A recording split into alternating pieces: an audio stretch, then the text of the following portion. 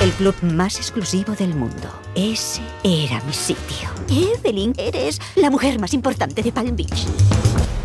No me caes bien, Maxine. Se te da muy bien crear momentos incómodos. I wanted to start with you, Kirsten. I wanted to know what did you find so interesting in Palm Royale that made you want to become involved not only as the star but also as an EP?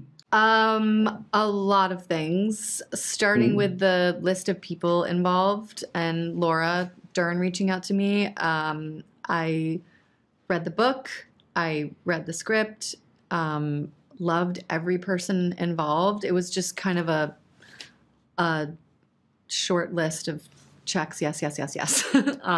There wasn't even a doubt in my mind. And the first script that I read, the pilot, I thought was so different from anything that I'd read. And yeah, it was an easy yes for me. Yeah, that first episode gets you really hooked. Yeah. Good. Yes. And Maxine is a great character to follow, since Maxine is quite an expert in the art of faking it till you make it. I wanted to know if you can recall a moment in your life where you had to fake it the hardest till you make it, the hugest Maxine you had to do in your career. Oh gosh, wow. That's a hard question. Okay. Fake it till you make it. I don't know. Do you guys have one? Fake it?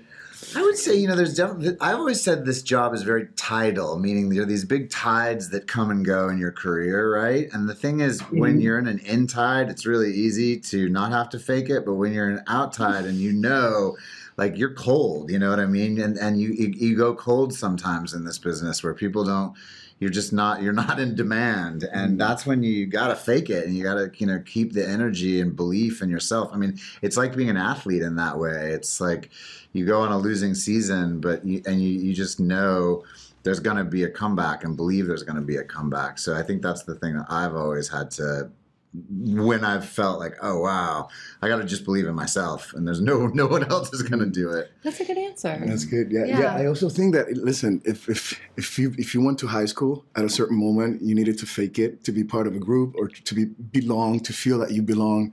So everyone could relate to this story, because at a certain moment, we all have to go there, and I think that's what's amazing about this story.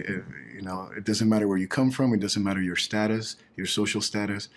We always wanted to be something at a certain moment of our lives that we're just not part of, period.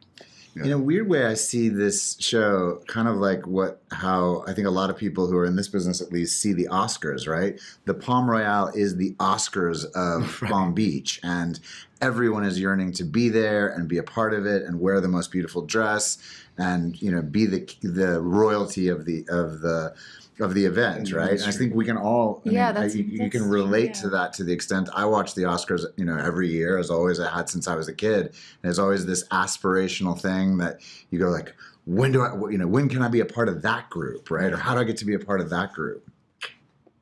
Yeah. Yeah, it's great answers. I also related to that. I thought that it's really interesting that Max, as you said, Ricky, everybody has a Maxine in the inside of them. We all always want to be in that inner circle or being at the top as possible. I wanted to know, since you're certainly closer to those inner circles or to the fame and fortune circles than me, if you had somebody like Maxine in front of you, what would you say to tell her? Calm down. This is not. Yes, I would say baby, calm down. Relax, baby. Come on, keep it simple. Let it flow. Exactly. Well, I think also. No, I think also part of her want for that life is so deep, and I think that's something that we can also relate to. It's never really about like the group or the place, but it's about like what is it in us that wants that and doesn't feel fulfilled if we don't have it. And of course, in the end, you just want to say you're fine the way you are and accept who you are. And the people who want to be around you, that's a good clue that you should just you know, look at the people that are already around you.